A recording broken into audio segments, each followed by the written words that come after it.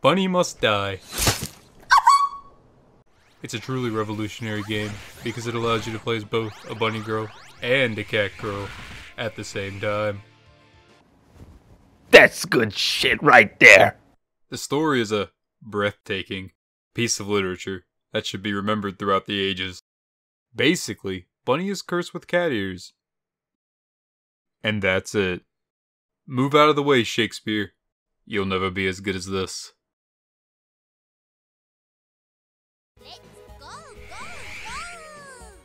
Once you start the game, you'll quickly realize you can only move in one direction.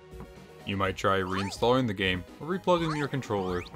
You may even punch your monitor out of pure sexual frustration. Until you figure out that the blatantly obvious gear at the beginning is actually an item that fixes this exact problem.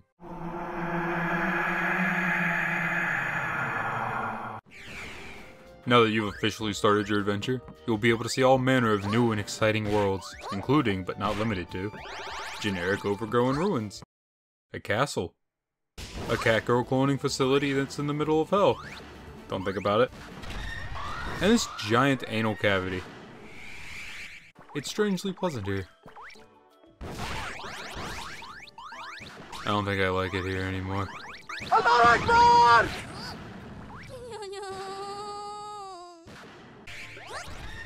At this point, you're probably thinking to yourself, man, this sounds like some weeaboo degenerate Metroid clone.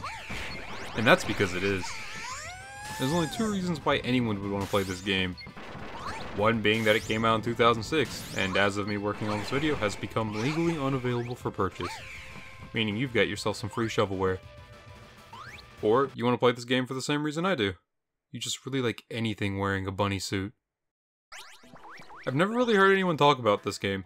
And when compared to today's more popular Metroidvania titles like Hollow Knight, Bloodstained, and Fortnite, it may be lacking a bit in polish, but it definitely stands on its own, and is a classic to the genre. You picked the wrong house, fool!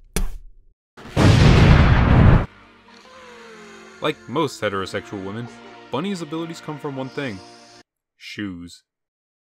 This is terrible. She can find anything from running sandals to high heels that increase her jumping damage, allowing Bunny to appropriately stomp her victims. Bunny can also gain Dr. In's strange shoes, which allow her to wall jump.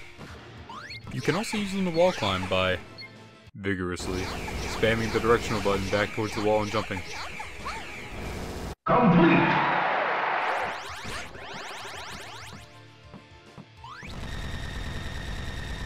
Please help me. You can also pick up time upgrades, which allow you to slow, stop, and reverse time. At best it helps with platforming and dealing with some minor enemies. At worst it just sorta kills you.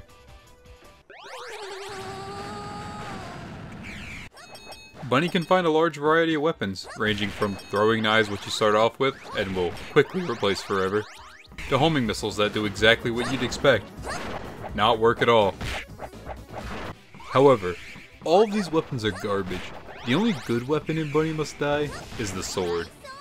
And that's not just an opinion, it's a fact.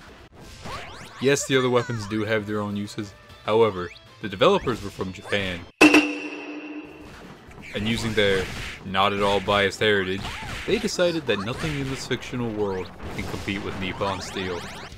Just like in real life. The problem with this is that weapon pickups come out of candles you find in the environment, and if you accidentally pick one up, tough shit. You're stuck with it until you find a new one. Or, use my personal solution. Restart the game.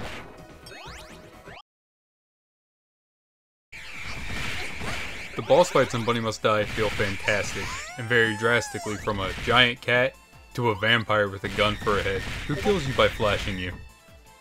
Yes, this is a real thing. All the boss fights feel pretty unique, and hit that perfect mark of being just challenging enough, but not rage-inducing. Except this guy. This guy can go fuck himself. The boss dialogue is also just really, really stupid humor. And I personally love it. All your base are belong to us. Overall, I definitely recommend you play through the game, especially now that it's free. Just make sure you mute Bunny if you want to keep your sanity. I didn't.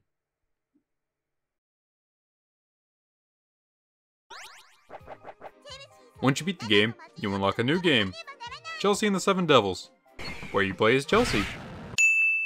Some girl you see every now and then.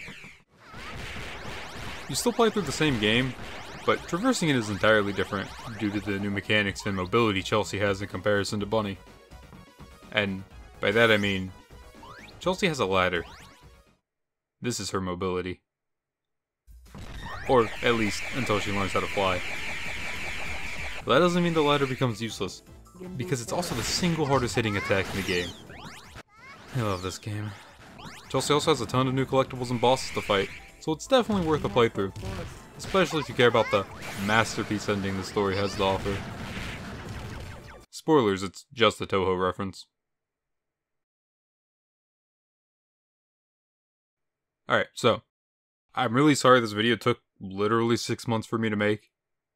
I had rewritten and re-recorded it so many times that I practically lost count. However, if you want to see the last version of this video, and in my opinion a much more boring and bland one, the link's in the description. I'm not really happy with it, but I had this one saved, so if you want to check it out, why not? Anyway, more videos on the way, so stay tuned. I've got 2 more that should be coming out soon. Which means 3 or 4 months, but, you know, whatever.